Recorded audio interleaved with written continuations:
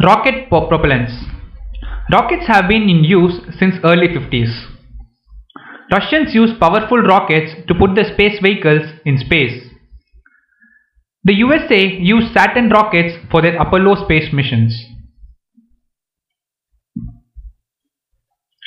This is a schematic diagram of Saturn rockets in Apollo space missions. India has recently launched its satellite launch vehicle SLV-3 from Sriharikota. Rocket motors are used both in space vehicles and in offensive weapons such as missiles.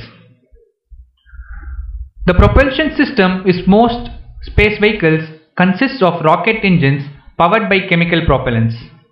These are also called as rocket propellants. Propellants are combustible compounds which on ignition undergo rapid combustion to release large quantities of hot gases.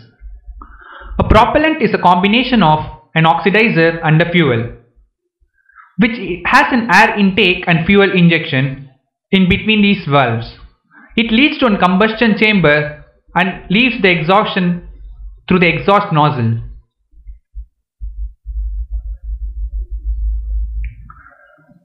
A propellant is ignited, it burns to produce a large quantity of hot gases.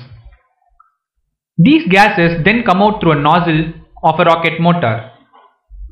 The passage of gases through the nozzle of a rocket motor provides the necessary thrust for the rocket to move forward, according to the Newton's third law of motion. That is, to every action there is an equal and opposite reaction.